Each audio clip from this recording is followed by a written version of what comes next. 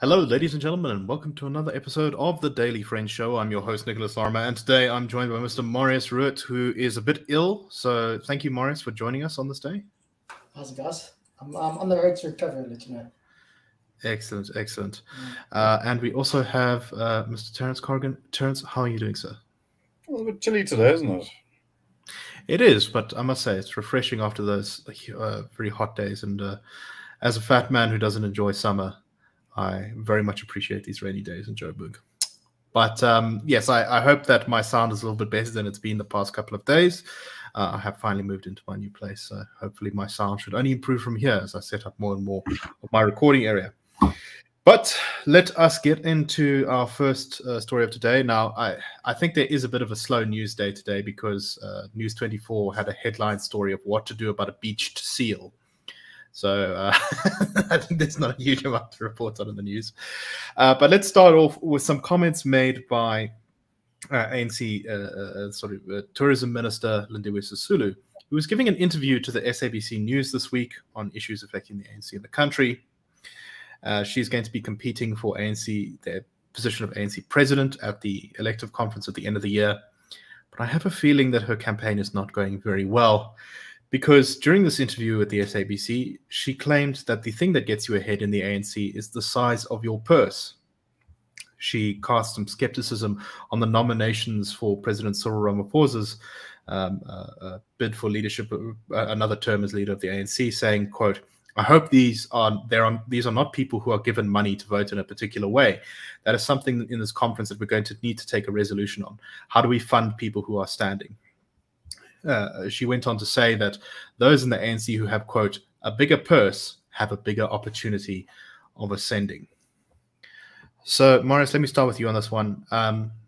What's striking to me about this is I think it really speaks to how awful this is, how awful things are inside the ANC.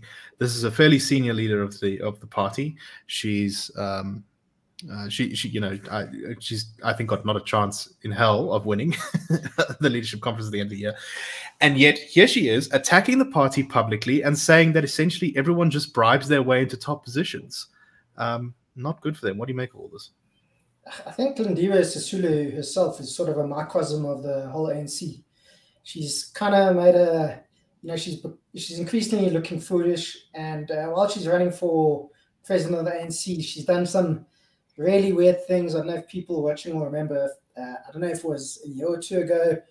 There was some MK veterans meeting, and the guys were in their uniforms, and she arrived there also in army camouflage, but wearing high heels, and did a parade inspection of these guys. And also now, just a month or two ago, some footage came out of her sweeping the driveway, whatever it was, at a ministerial residence. But while she was wearing a tight dress and high heels and stockings, I'm pretty sure that any woman who does any sweeping is not going to do it while she's wearing high heels. So it's also just so obvious. It's just doing it as a photo op or whatever, a video op, I suppose.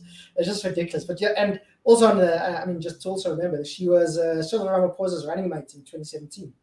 So it also shows you there's no real principles in the party. But speaking of Lindiwe Sisulu being Cyril Ramaphosa's running mate, and of course, Dlamini Zuma ran against Cyril Ramaphosa and was Zuma and Jacob Zuma's kind of proxy candidate in 2017. 10 years before that, she'd been Thabo Mbeki's running mate when he ran against Jacob Zuma himself.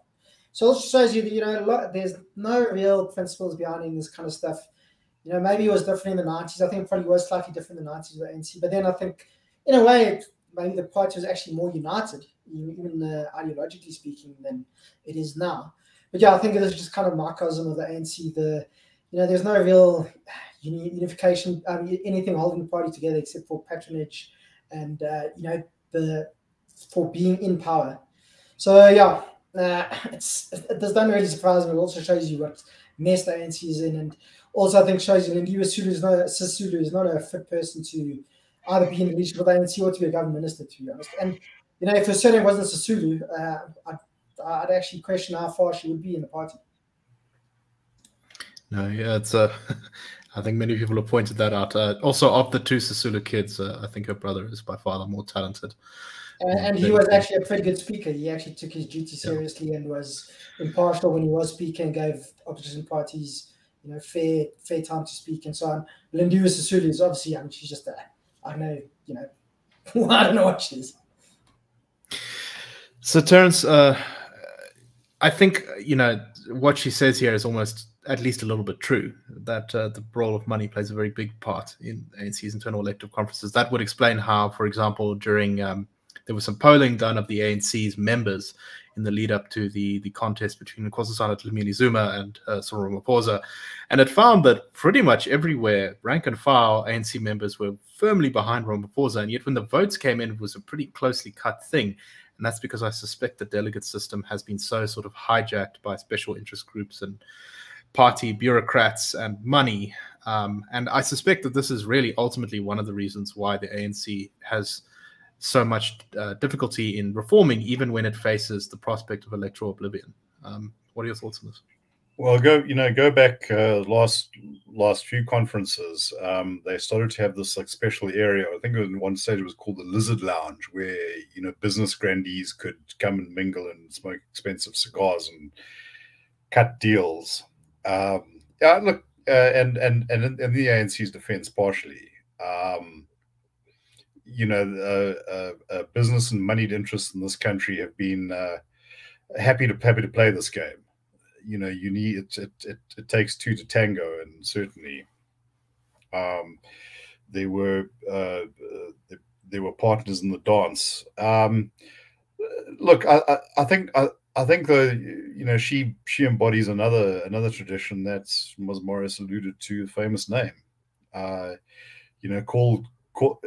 If some people are able to buy their way in, I think some people are able to maintain their career on the back of an illustrious parentage, sort of aristocracy. This is French Revolution, bourgeoisie versus First Estate. See, I learned something in History 101. And just on the question of uniform, back in 2011. The Freedom Day celebrations, she caused quite a stir by attending celebrations, wearing what looked like a Navy uniform with braid and everything, and it turned this some sort of cosplay thing. The Freedom Front Plus was very upset about this and was politicizing the uniform. And her spokesman said, no, this is just a ceremonial uniform. If you look at it, there's no rank or anything. So, yeah, I mean, it was like this. I don't know. It's almost like someone pretending to be a naval general or whatever, and pretending to be a minister. And what do they say about our government? It's a bit like Hollywood. Everyone has an acting position. There you go. Yes, I think as Mario said, it's kind of in microcosm what's wrong with the ANC at large. But anyway, just to say also with the army uniform, any politician who kind of cosplays as an army person normally comes to a kind of a sticky end. If you remember Michael Dukakis in the 1988 US presidential election, because people said he was soft on Ubisoft and Soviet Union, went and drove a tank, and he looked pretty foolish because he's quite a small guy sticking out of this tank. George W. Bush also famously, because he was actually a fighter pilot back in the day, he actually flew a plane, landed on an aircraft carrier, and big banner behind him at the end of the Iraq War saying mission accomplished. And this was about 12 years before America actually did pull out of Iraq. And also, let's not forget, Cyril Ramaphosa himself was wearing a uniform just before COVID lockdown. So, yeah, it's all a bit strange. Indeed. All right, let's move on to something a little bit more amusing. I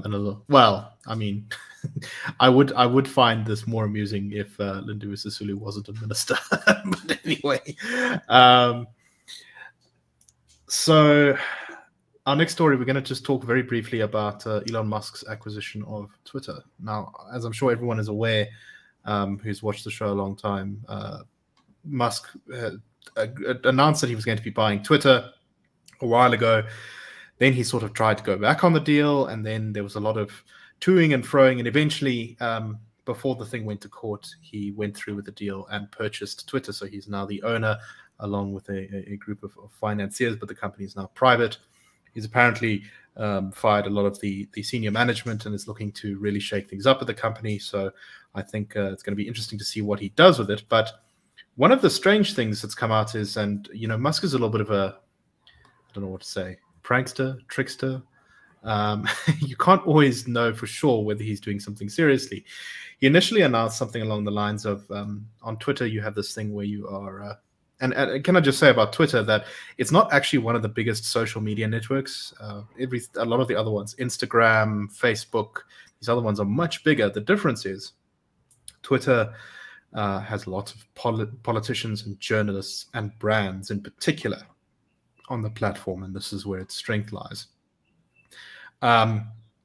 Musk, so on Twitter, if you're a famous enough account, you get a little check mark next to your name which says that you are this person for real, and this is not a fake or a spoof or a parody or anything like that, or you actually are this brand, so that you can't have someone who creates the account name KFC and then runs around pretending to be KFC but is actually not.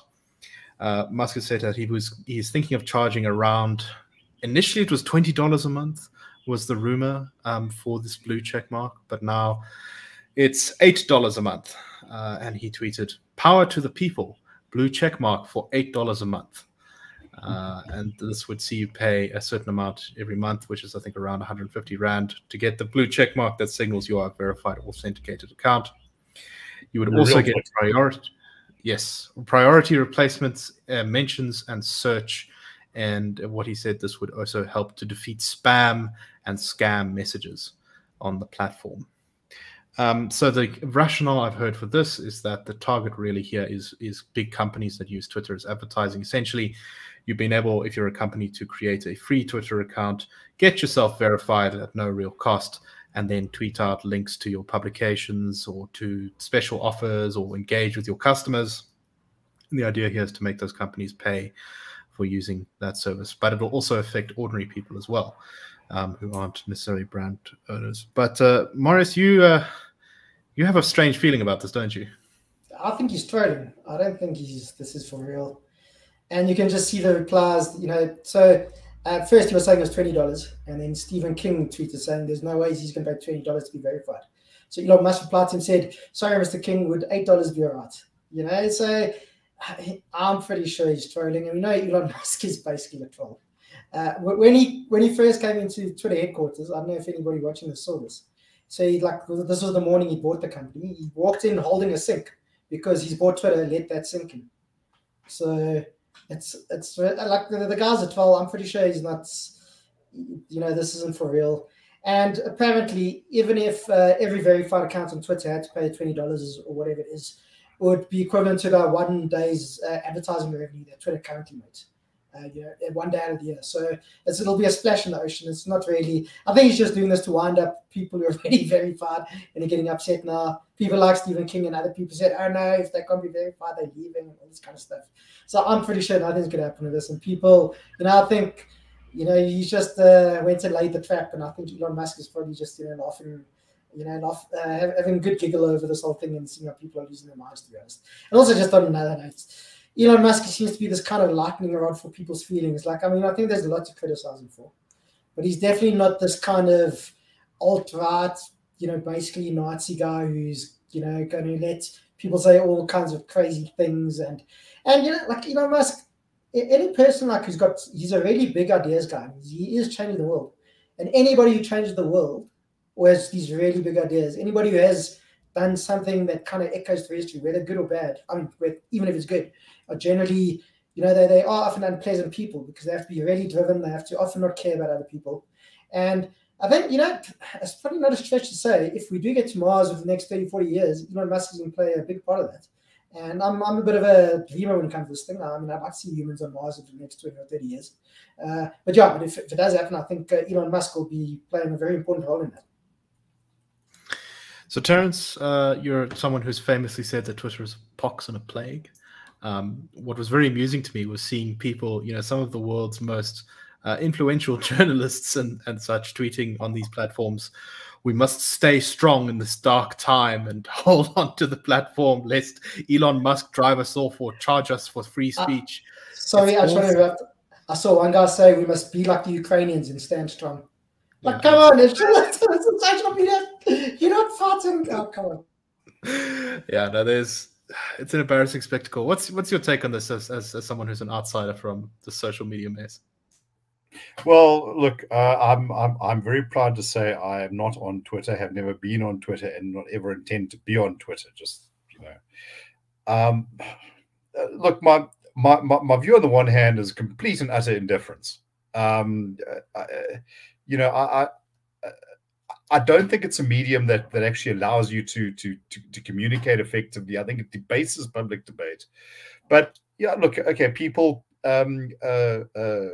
people like it. I think there is an interesting dimension about this kind of digital town square, and whether there is some sort of responsibility, even if it's just a moral responsibility, on private interests that control these things to make sure that they are as widely accessible as possible. But yeah, I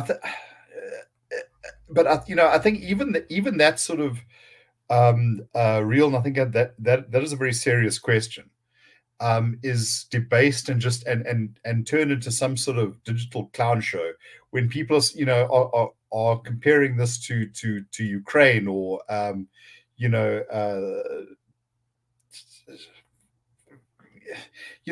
this is like bitching because you lost your favorite brand of frozen yogurt, and comparing it to the killing fields in Cambodia or something like that. These things are not really Oh no. There's a certain trivialization that I think comes with the society being as comfortable as we are, at least by historical standards. I was actually speaking to somebody earlier today, and I said, we complain about our lives, and I'm as guilty of this as anyone, but the standard of living we have is probably better than 99.9% of people in human history. There were emperors of medieval Mali that had these columns of slaves holding gold staffs to pay for their pilgrimage to Mecca, who didn't have running water in their palaces. I just think sometimes a little bit of perspective is a good thing. Top tip from Terence: perspective, good thing. I think that's completely correct. Okay, let's move on to our next topic. This is about e-tolls, which have been much derided by many. There are some arguments to be made for paying a tolling system to pay for roads. So, because the idea here is that the people actually using the product are the ones who end up paying for it, rather than it being pushed off onto the taxpayer. Which is why the unions opposed it, because they said, oh, it's the privatization of roads. But many other people opposed it because they said, this is too expensive. It's going to make Gauteng's highways unaffordable. It's going to raise the cost of living, and it's just generally going to result in more money being wasted on very expensive tenders and contracts rather than actually going to the infrastructure. Because I can't remember the exact details, but I know that the company that got the e-tolls contract originally was going to take a significantly large cut of the revenue collected. Well, as a result of this, it was very successfully boycotted by citizens and civil society. I remember, I think it was a year ago, something like only 20% of people who passed through e-toll systems actually paid the tolls. And government was just, quite frankly, not able to cope with the enormous boycott of the system. And so it looks like finally the government is beginning to actually take some concrete steps on giving up on e-tolls, rather than us just sitting in this limbo. National Treasury says that it's going to be financing 70% of SANRAL, which is the South African National Roads Agency's outstanding debt, and 30% is going to be coming out of the Gauteng provincial budget. And there's now talk that e-tolls will not too far from now be scrapped entirely. This caused some people, including former Finance Minister Tito Mboweni, who is still in the public life because of Twitter, saying that, quote, I have been a law-abiding citizen paying e-tolls. So in this situation, do I get a refund? Otherwise, I'm going to court for my refund. Simple. Marius, what do you make of the call for refunds for those who did pay their e-tolls? Sorry for you, I think. If you that's too bad. And I don't think he'd have much of a leg to stand on in courts, I'm pretty sure. And and then it's also a bit of a weird thing. You want to help pay for these things now, suddenly cause a big problem for the government. So I don't see it happening. Just as an aside, a friend of mine, he sometimes watches the show. So Kevin, if you're listening, this is about you. His father-in-law for Christmas a few years ago bought him an e-tag, which I thought was quite funny. But yeah, it's also one funny thing that the ANC did as well. When they said e-tolls are getting scrapped, they said ANC Gauteng is scrapped e-tolls, blah blah blah, and it's just like it was all over Twitter as well. Before every election, we've had a version of that story. Exactly. But the ANC is also very good at this. ANC upset at whatever blackouts, or ANC upset at high crime rates, marching on the ANC at Utuli House on Friday, or in the cases. So it's all quite funny. You wouldn't swear the ANC's been in power for nearly a generation, but anyway. Terence, I think, regardless of whether e-tolls are formally scrapped or not anytime soon, I think it's fairly clear that the system has failed. And I really think that this kind of shows the dangers of trying to tax people too much, particularly when the method of not paying is pretty easy, which is that you just don't pay. As long as you don't get that e-tag, you're safe. What do you make of the whole saga? Look, I think that there's an interesting little caveat to all of this, and that is that the launch of the project does not appear to have been motivated by some sort of corruption. I remember listening to Wayne Duvenage once, and he was asked, well, I'd heard rumors about how when Duvenage of Alta, who in many ways led the protests against it. And I'd heard at one point that like the Guptas were involved. And he said, look, we tried to find some sort of connection to some sort of network, but we couldn't. So actually, this seems to have been, within its own frame of reference, fairly above board. I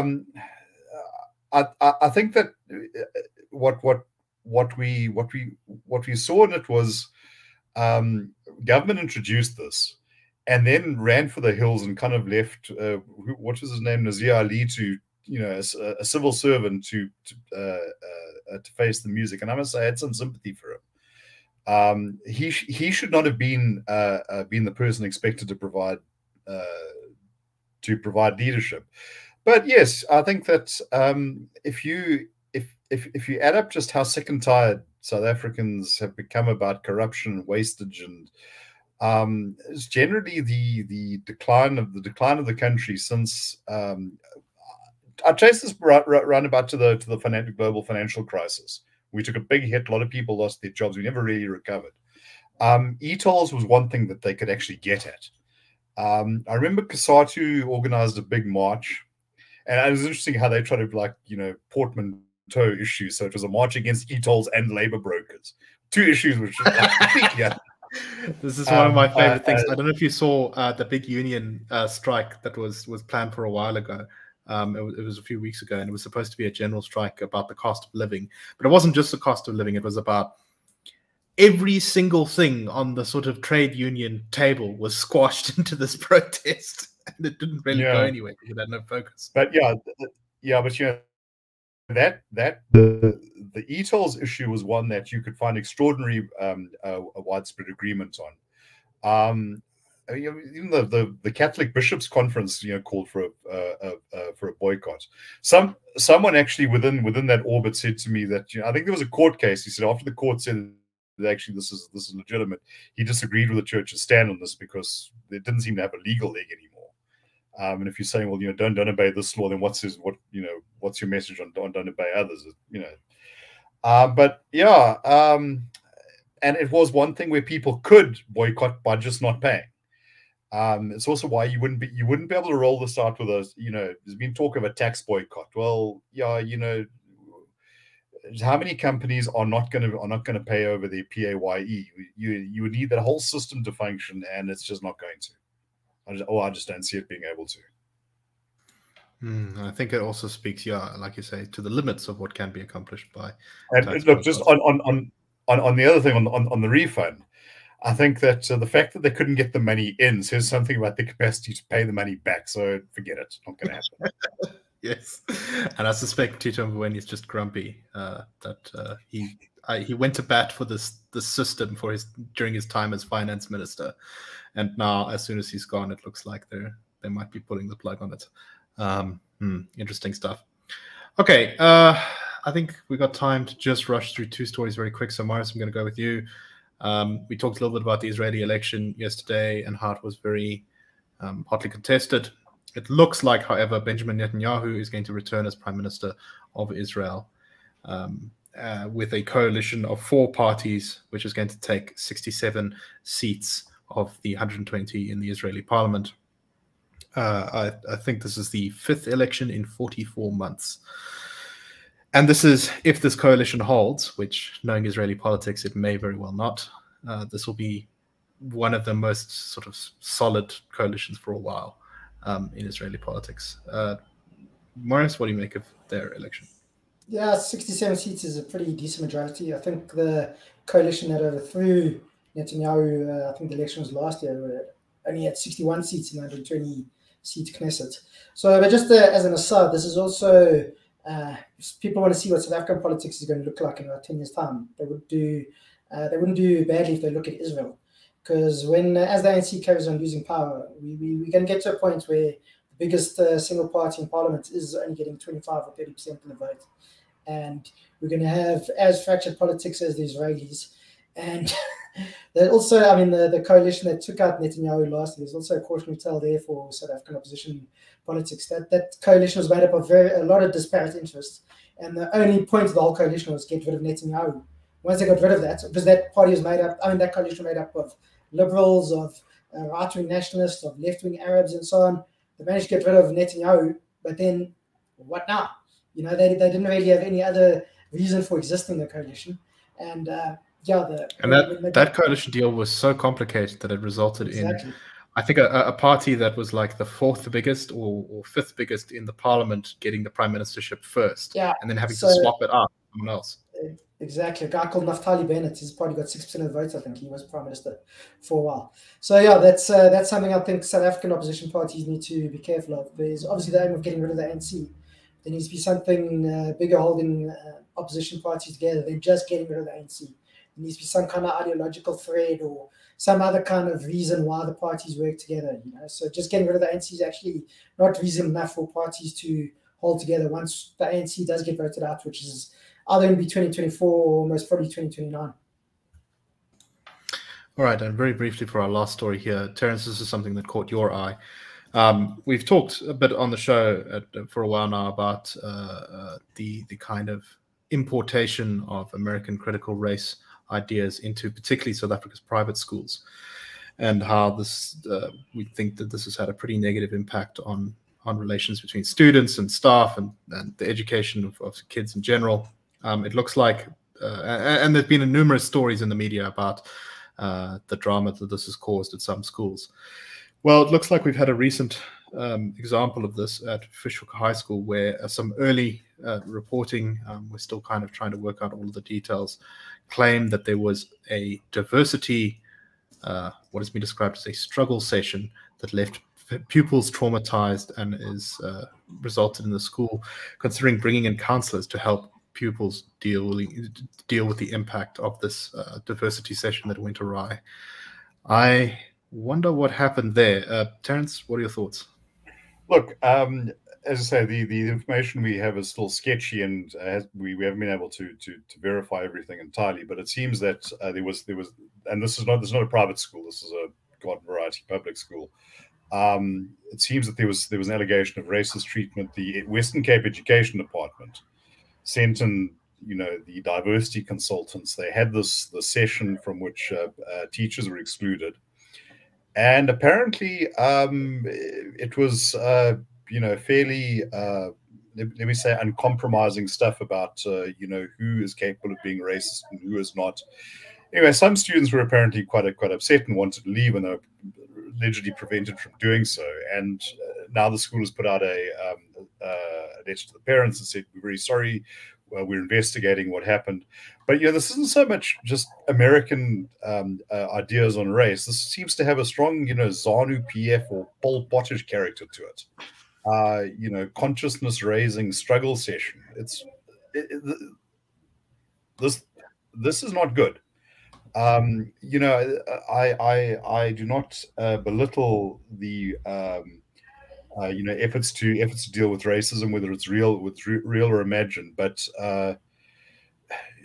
conducting what seems like an exercise in ideological dictation is not something that we should have under any guise in a constitutional democracy. I've said this before. There's some things we don't do. You don't drive drunk. You don't pee on your flatmate's computer, and you don't conduct a struggle session. These things are bad. Well said.